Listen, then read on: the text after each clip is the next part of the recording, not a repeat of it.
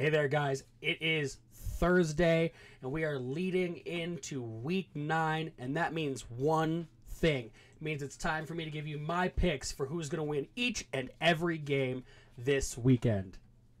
Let's get into it.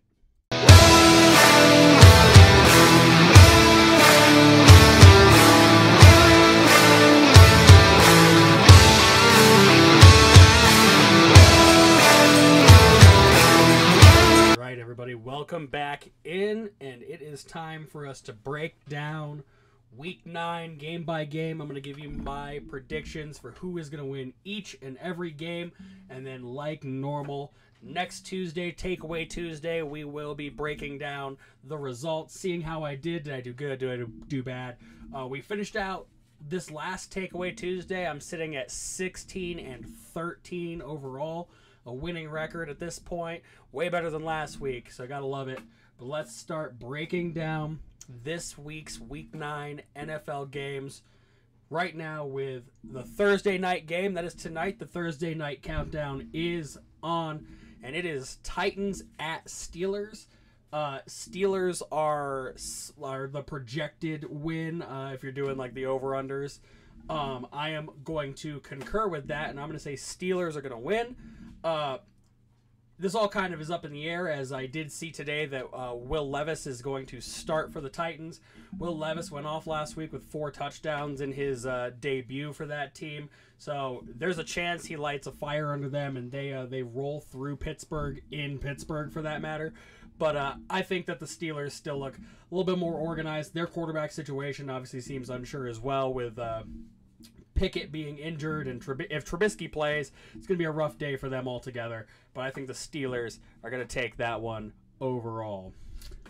On to game 2, Rams at Packers, with Packers surprisingly favored. I always go with the boys. Go Pack, go. The Packers are going to win that one. The Rams look a little bit disheveled too, just like we do. Not, not up to the normal Rams standard. It's at home. It's in the cold.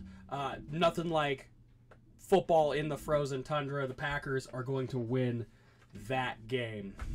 On to the next one. Dolphins at Chiefs. This one's actually technically the first of the Sunday games, as it's like a 7:30 kickoff my time. It is going to take place in Germany. Dolphins at Chiefs. The Chiefs are favored to win. Nah. Give me those Dolphins. The Chiefs showed with the Broncos last week that they can look absolutely god-awful. They should have not gotten beat by the Broncos, in my opinion. They are outmatched altogether. I think that their inconsistency will stand out, and that the Dolphins, who just seem to be rolling right now, are going to run all over them. Tyreek Hill, look for that guy to blow up against his old team, rub it in their face a little bit that he's no longer a Kansas City Chief. Again, Dolphins over Chiefs, in my opinion. On to the next one, Vikings at Falcons. Give me those Falcons. The Falcons are favored to win that game as well. I think the Vikings' year is just about over. Kirk Cousins obviously heading to IR for surgery on that torn Achilles. They pick up Josh Dobbs at the trade deadline. I don't think he's going to be the guy to lead them into the postseason. The Falcons look beat up too, but I think the Falcons are going to take Minnesota in that showdown. Give me the Falcons over the Vikings. On to the next one, Cardinals at Browns. The Browns are going to absolutely decimate them. They're favored to win. I'm picking the Browns. Their defense is going to hold up, I think, amazing against a just absolutely beat down Cardinals team. Josh Dobbs started for them last week. Like I just said, he's playing in Minnesota this week. The trade deadline caught up to that. If Kyler Murray doesn't play, essentially their third string will play. I think Kyler is going to show rust if he plays altogether. Those Browns, that defense is going to hold up, and I think the Browns are going to win. It doesn't matter about the quarterback situation, if it's P.J. Walker, if it's Deshaun Watson. I know the Browns fans are itching for Deshaun to come back, as he's getting paid like $250 million to play there. But whether he plays or not, I think that Browns defense is going to absolutely clobber the Cardinals. Myles Garrett's going to roll all over them. Browns over Cardinals. On to the next one. Commanders at Patriots. Patriots are favored to win, and I'm actually going to pick the Commanders. I like how Howell has been looking. He went off for 4 touchdowns last week. That Commanders defense stifled the tush push for the first time from the Eagles. I like the momentum that they got going on. It's going to be a little bit different, I think, this week with Chase Young and Montez Sweat going other places at the trade deadline. So that defense is going to look a little different. But I still don't think that the Patriots have the whole package together. I think they should have made some moves at the deadline, including maybe housing out Mac Jones. But that did not happen, and I think that the Commanders are going to come through with the upset win on that one as the underdogs. Go Commanders on that one. Bears at Saints. Give me the Saints. The Saints are favored to win that game as well. Both teams, to me, just still don't look 100% by any stretch. But the Bears, disheveled as always, are going to fall down to a Saints team that at least the offense seems to start having some momentum. Derek Carr needs to get it rolling. Michael Thomas needs to get back into that veteran mentality. And if Alvin Kamara gets a hold of the ball, you know he's just going to absolutely roll over that defense. The Bears' defense is still ungodly bad. So I'm going Saints over Bears. On to the next one. It's going to be Seahawks at Ravens. The Ravens are favored. This one was a tough one for me to actually decide what I thought was going to happen.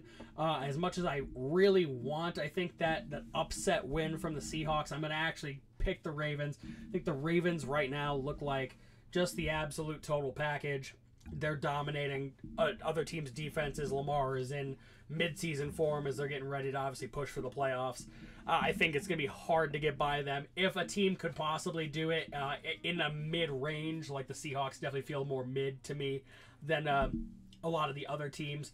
But the Seahawks, I think, have potential to beat the Ravens. But I'm going to go Ravens. I'm going to play the safe bet Ravens over Seahawks.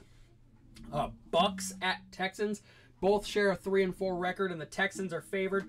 I have lost faith in the Texans after their just mind-boggling loss to the 0-6 Panthers last week. Give me the Bucks. The Bucks are going to roll through. Baker, I still think, is kind of fitting into that system. He's finally right at home, and they still got some really good weapons in Mike Evans. I think the Bucks are going to hold up and beat a kind of aimless Texans team. I still don't know what their identity is as a team, and I think that they're going to fall short here to the Bucks this week. Colts at Panthers. The Panthers are 1-6 now. The Colts seem to be kind of trying to catch a rhythm, or at least they're finally making some forward strides. I'm going to go Colts over Panthers. The Colts are also favored to win that game. If Minshew can step in and look like a superstar, which is kind of hit or miss, if Jonathan Taylor can go off, if Michael Pittman can have a good day, I think that team outshines a just in the dust Panthers team. I think that their year is obviously in the books. Let's see if the Colts can get a little bit of a tune-up off of a game with a just weakened opponent altogether. On to the next one. Giants at Raiders. Raiders are favored to win. I have lost faith 100% in the Raiders this year. Give me those Giants. This is exactly why, because I know that that's going to catch some flack as the Giants look like hot garbage this year too. The Raiders are now cleaning up. They're cleaning house. Fired McDaniels, fired their GM. They're benching Garoppolo. I think that they are going to look also just out of sorts. They've looked out of sorts the last couple of weeks anyway, with Devontae Adams wanting to pack up and go home, and a lot of the other players on that team being frustrated at the upper management and the decisions being made on the field.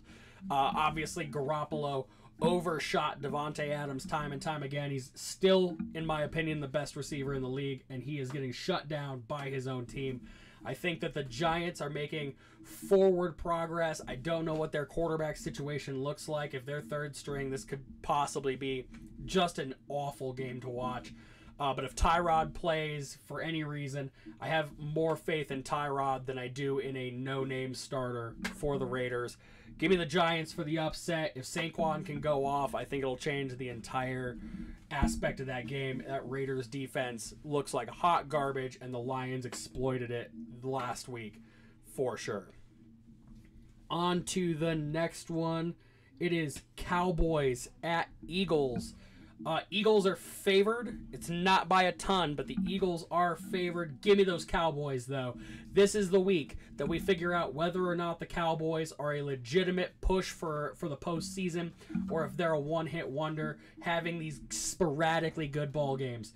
They looked really good last week, putting up a bunch of points. They didn't even need to dip into Tony Pollard's bag of tricks a whole lot. The pass game got it all done between Dak and CeeDee Lamb. This is the make or break, in my opinion, of the Cowboys season. If they can hold up against this team, they can hold up against any team. I think that they will be able to pull it out, as they seem to be a very well-rounded weapon. The Eagles still are kind of a one-trick pony, in my opinion. They're obviously winning games, but we kind of know what to expect out of the Eagles right now. Jalen Hurts hasn't been looking as good, but A.J. Brown is going to keep rolling as good as he has ever at this point. I've heard conversation about A.J. Brown possibly being in the MVP conversation. Obviously, it's a quarterback's award, so hats off to him if he can get it. But I think this is the Cowboys' week to prove if they're a postseason threat or not. And with that being said, give me them Cowboys. I think the Cowboys are going to beat the Eagles this week in Philadelphia. On to the Sunday night game. It is Bills at Bengals, the showdown between Josh Allen and Joe Burrow. The Bengals are favored to win, and give me those Bengals. The Bengals are going to beat the Buffalo Bills. Finally, Joe Burrow is off of whatever weird calf injury he had. He's heating up Jamar Chase.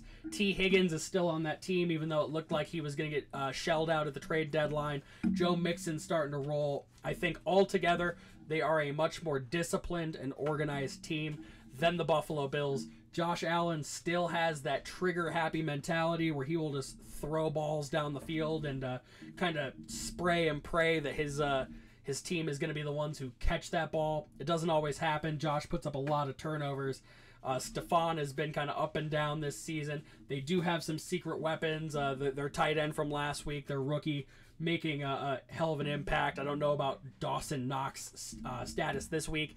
They just brought in Leonard Fournette right before the trade deadline off of free agency, which is going to kind of split up their backfield more, because I know, Cook was taking a lot of carries for them. Murray was taking a lot of carries away from Cook, and now we're going to have Leonard Fournette, who looks absolutely incredible. He's always going to put up yards. I don't think he's going to be the deep yard threat that he used to be, especially when he played for Jacksonville. But he is going to put up yards for this team if he gets a good amount of carries. He's going to split their backfield. I think the Bengals, like I said, just look way more disciplined, way more organized, and way more tuned now to start making that push at the midway point to get those playoff spots.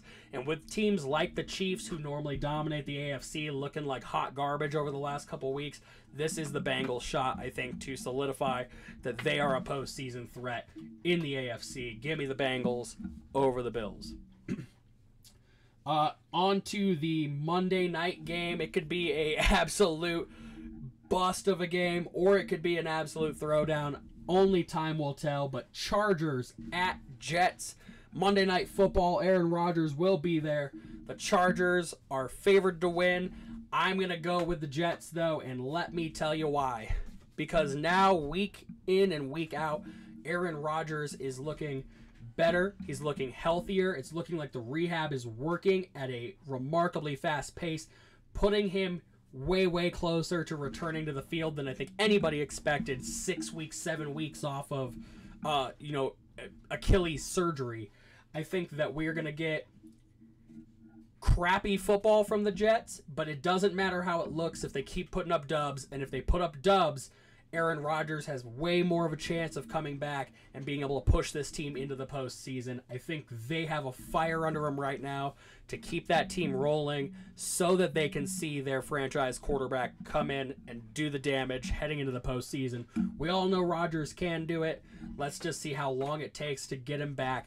The Chargers still look good, though. Herbert still looks good. Keenan Allen looks great. Austin Eckler is finally firing up. I think this is going to be a tough primetime game for the Jets to win, but give me those Jets, because I think they know what is at the end of this road, and what's at the end of this road is getting the guy back that Hard Knocks was all about, and what they've built their team around at this point, and that's getting Aaron Rodgers to put the ball into Garrett Wilson's hands. Sauce Gardner is running their defense right now. They're looking good. The defense looks way better than I think most people kind of expected them to look. I think this is, again, one of those make or break games where if the Jets can hold up now, down the pipe, they're going to start to look better and better. And the games don't have to be pretty. They just have to put dubs on the board. The Giants game is a good example of that. They beat the Giants by 3 in overtime. Game was hot garbage. Doesn't matter how you do it. The Super Bowl can be hot garbage, but a dub is a dub. That's how you get there. That's how you win the championships, is just by putting dubs on the board. I think the Jets have the fire. They have the momentum. They have the drive because they know what's at the end, and the end is Aaron Rodgers. Give me those Jets to end this week's slate of games. All right, y'all. Well, we are going to get out of here and get ready for Thursday night football tonight. Again, that's going to be Titans at Steelers, with Will Levis taking the helm for the second week in a row for the Titans. I think that's going to be a really fun game to watch. Thank you guys all for tuning in. As always, if you could, just drop a like, subscribe to the channel if you haven't yet. Tell your friends, share this around to all of your fellow football fans. And then next week, Takeaway Tuesday, we'll see how I did, see how you guys did with your predictions, and we'll see what my record will be at the end of week 9. Thank you guys so much for tuning in. I'll see you later.